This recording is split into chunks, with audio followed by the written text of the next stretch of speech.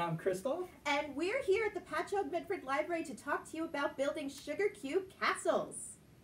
You might remember us when we were here last year at the library for a very frozen party. When we were here, Kristoff helped the library staff build this amazing replica of Elsa's ice palace out of sugar cubes. Later, he's going to teach you the science behind sugar and how it dissolves in water. And I'm going to teach you how to build your very own sugar cube castle. Alright, so when summer returned to Annabelle, Elsa's magical ice castle melted. So today we're going to demonstrate how that happened with our sugar cube castle that we made for the library last year. So the way sugar cubes are made is they're lightly moistened. So you add a little bit of water to just a bowl of sugar, and then they're compressed into these cubes. And that's how we get our sugar cubes to begin with. So to get rid of them, sugar will go and dissolve in water. So when you add a lot more water to our already made sugar cubes, they start to dissolve. So that's what we're going to do today. So we're going to go, and we're going to take warm water, and we're going to start adding it all into our ice castle.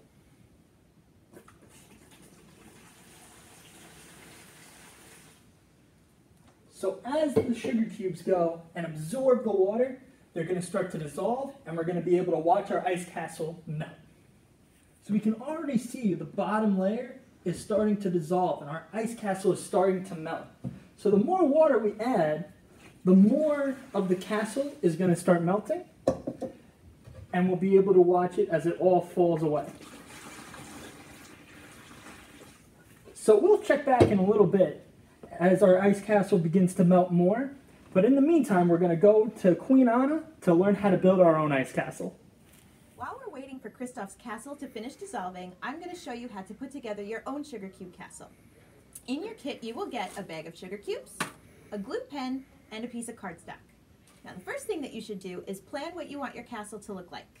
When you're ready to start building, you take your glue pen, and you start by drawing a line of glue on your piece of cardstock. And then one by one, you can start sticking your sugar cubes to the glue. Now to make your castle stronger, what you could also do is put a dot of glue in between each cube and it'll stay together better.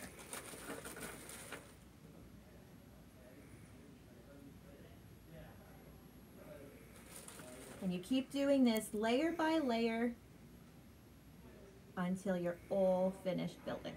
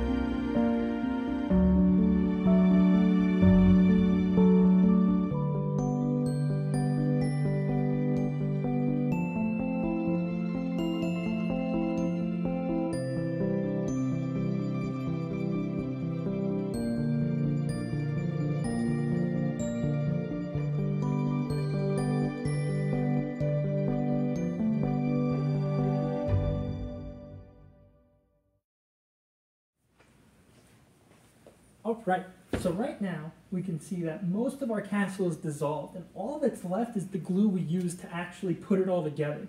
We have a couple of little more sugar cubes here and there, but those are going to dissolve shortly. So the reason why in our time lapse you saw we were putting in more water and taking out more water is the water becomes what's called saturated. So as the water goes and dissolves our sugar cubes, the sugar cube molecules enter the water. And when water gets full of these sugar cube molecules, it can't go and dissolve any more sugar until you remove it and add more water. So that's what we were doing, is we were taking out all of that saturated water and putting in brand new fresh water to dissolve more of our sugar cubes. All right, so we're all done melting our castle. All that's left is the platform we built it on and the glue we used to keep all of our sugar cubes together. There's a couple of straggler sugar cubes, but we're not going to worry about that since the majority of our castle is completely gone. So, hope you enjoyed that. So I hope you enjoyed that video on how to build and dissolve sugar cube castles. For more books on scientific experiments and Frozen, you can come to the Patchogue-Medford Library. And for more winter fun this December, come to the library and pick up your own kit to make snow globes with my sister Elsa and hot chocolate ornaments with me, Queen Anna, and our friend Olaf. Bye!